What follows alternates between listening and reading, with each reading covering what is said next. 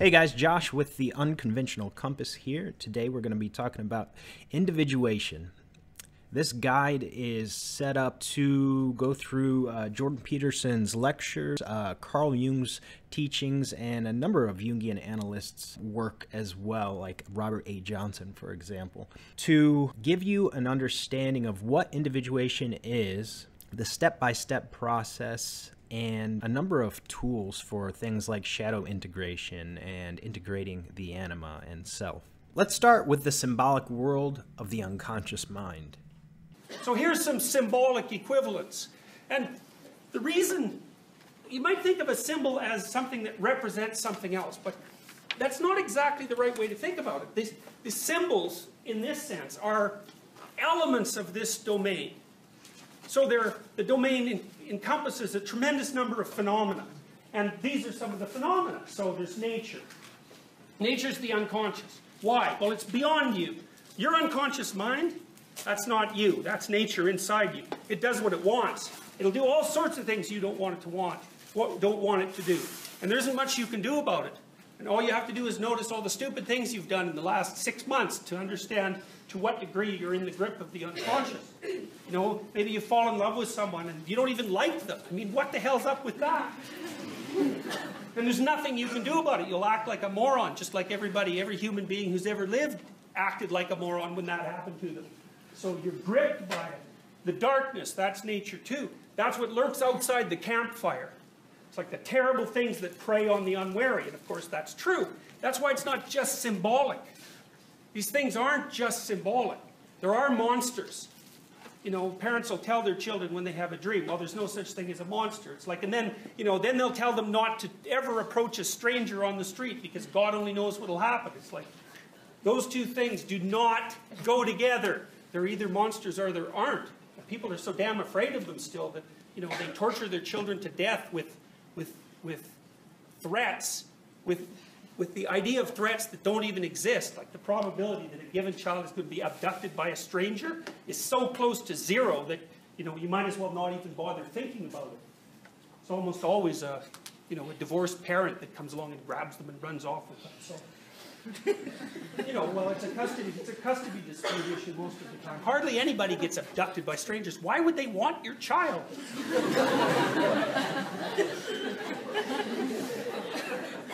Nature has got this other element too, which you sort of hear about it at a funeral, where it's ashes to ashes and dust to dust, right? Nature is the thing you emerge out of, like, poof, there you are. You're born, and you weren't around before, and then, you know, 50, 60, 70 years, give or take a decade, you're gone again. What did you come out of, and where do you go? Well, that's nature from a symbolic perspective too. It's out of nothing you come and back to nothing you go. And it makes absolutely no sense, but it doesn't matter because that's what happens. So that's sort of nature as the unconscious and the devouring. And then there's the great mother, the queen, the matrix, the matriarch, the container, the cornucopia. You know what a cornucopia is? It's one of those things that you see at Thanksgiving. Weird thing, it's got this point at one end and it opens up into a kind of a big circle. It looks like a horn. It's made out of wicker, and things pour out of it. It's like, what is that thing? Well, it's a cornucopia, and it's a representation of the portal, in a sense, that everything flows out of. So you can think about it in some ways. You ever watch those time-lapse photographs of a flower opening? Of course you have. You know how it sort of comes out of nowhere and manifests itself? That's what the cornucopia is, a representation of the place from which all new forms constantly emerge. And that's what you're supposed to be thankful for at Thanksgiving, and you should be thankful for it. It's be a pretty dismal world if that stopped happening. And then there's this, the object to be fertilized, the source of all things, the fecund and the pregnant. That kind of helps explain why it's the representation of the feminine that was used to represent the unknown, because the unknown is the place that all new forms emerge from, and that makes it fundamentally feminine.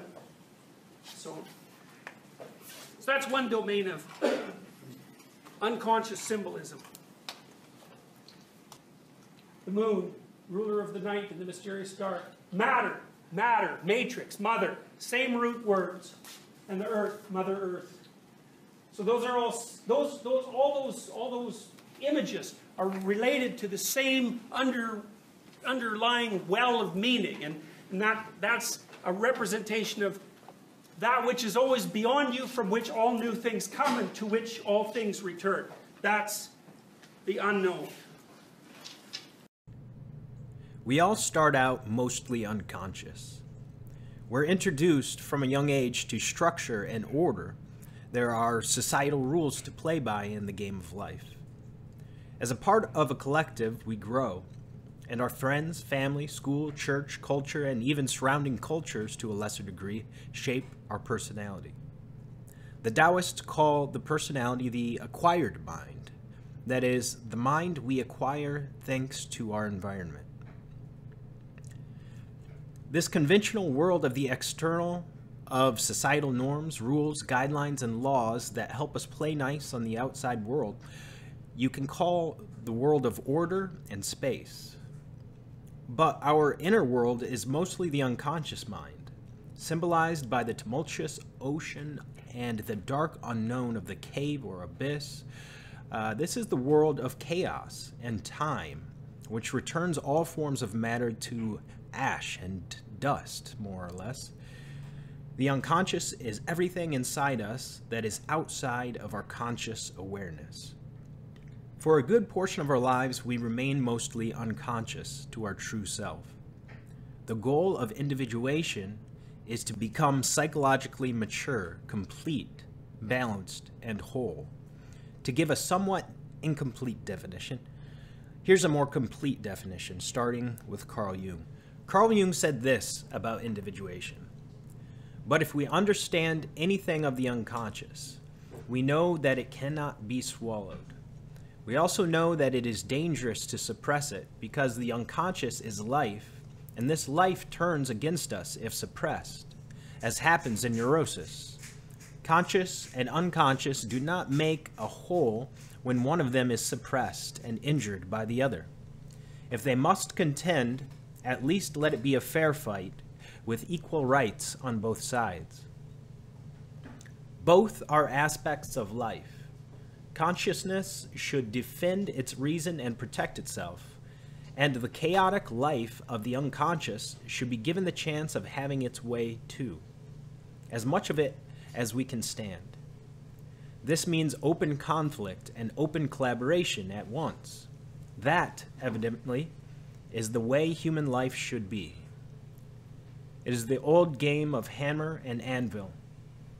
Between them, the patient iron is forged into an indestructible whole, an individual. This, roughly, is what I mean by the individuation process." Robert A. Johnson explains in Inner Work, this process of actualizing oneself and becoming more complete also reveals one's special individual structure. It shows how the universal human traits and possibilities are combined in each individual in a way that is unlike anyone else. Jung writes in 2 essays on analytical psychology, individuation means becoming an individual, and insofar as individuality embraces our innermost, last, and incomparable uniqueness, it also implies becoming one's own self. We could therefore translate individuation as coming into selfhood or self-realization. So there's this story, King Arthur. There's this story of King Arthur. They're all in a round table, right? King Arthur and his knights, they're all equals. They're all superordinate, but they're all equals. And they go off to look for the Holy Grail. And the Holy Grail is the container of the redemptive substance, whatever that is. It might be the cup that Christ used at the Last Supper, or it might be a chalice that was used to capture his blood on the cross, right, when he was pierced by a sword. The stories differ, but that's the Holy Grail, and the Holy Grail is lost. That's the redemptive substance, and the knights of King Arthur go off to search for the Holy Grail, but they don't know where to look. So where do you look when you don't know where to look for something you need desperately but have lost? Well, each of the knights goes into the forest at the point that looks darkest to him. And that's Jungian psychoanalysis in a nutshell. It's like that which you fear and avoid, that which you hold in contempt, that which disgusts you and that you avoid. That's the gateway to what you need to know. There's nothing New Age about that. That's for sure. Now Jung, when he started this endeavor, he started with this. This is part of the notebooks from the Black Book. He said, he wrote, my soul,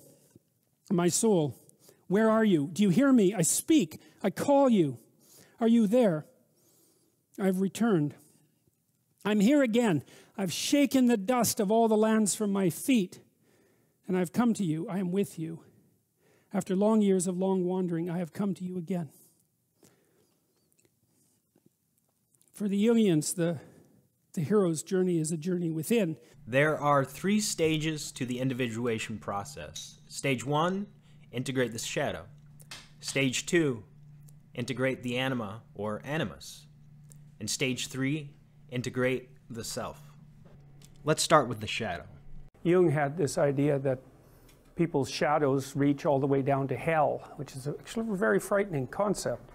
And what he meant by that is that if you take a look at the impulses that drive you that are actually malevolent, if you can admit to such impulses, that if you basically follow those all the way down to their origin, you find some very nasty things. And what you find down there basically is what allies you with people who've done terrible things.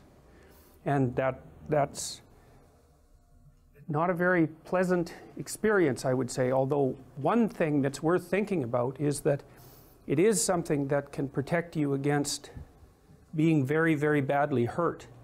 Because one of the things that characterizes people who develop post-traumatic stress disorder is that they're often naive, and then they encounter something that's really not within their framework of thinking, and it's usually something bad.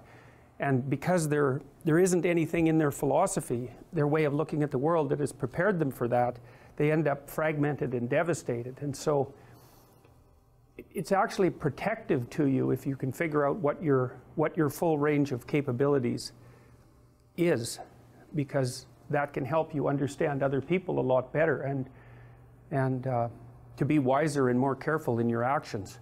It's also useful, I think, if you want to convince yourself to act properly, because if you regard yourself as harmless, which is a big mistake, then nothing you can do is really that bad, right? Because you're harmless after all. But if you understand that you're seriously not harmless, then that can make you a lot more careful with yourself.